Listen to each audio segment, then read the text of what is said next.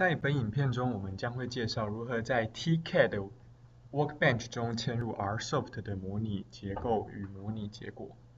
好，所以现在您所看到的是在 Sentaurus TCAD 中的 Workbench， 我们叫做 SWB。那使用者必须先在这样子的一个架构下面建立 Synopsys 的结构，也就是所谓的 TDR 档。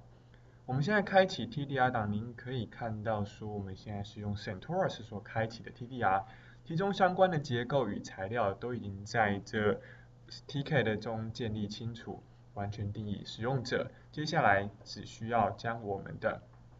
RSoft 计算结果嵌进去 SWB 中，即可进行模拟。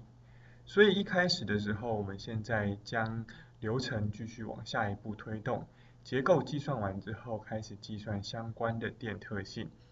相关电特性在计算过程中可以有不同的选择，所以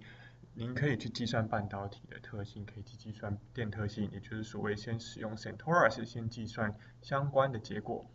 而目的就是必须要把这些电特性的结果汇入 RSoft 的计算引擎中。所以您可以看到上面有 RSoft 按钮，我们是使用 script 方式汇进去。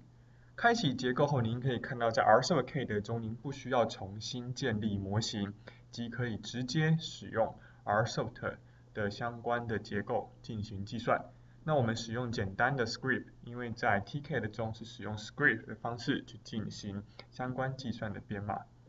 确认 script 后，您可以点击 OK， 即可以开始利用 RSoft 的 BeamPROP 进行传播能量的分析与计算。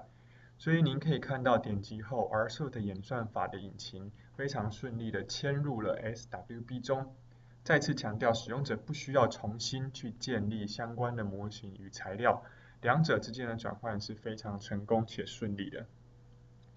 好，计算过程中左图您可以看到是使用 BeamPROP 进行计算，那所以可以看到在传播过程中相关的能量与相位的资讯都会被记录下来。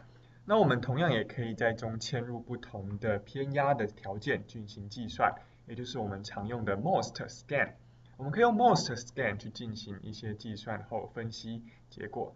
所以我们现在计算完之后呢，您可以看到我们可以开启相关的模拟结果。那从这些模拟结果中，我们可以看到，您可以把这些资讯再度汇回 Sentaurus 的 Workbench 中进行后续的分析与计算。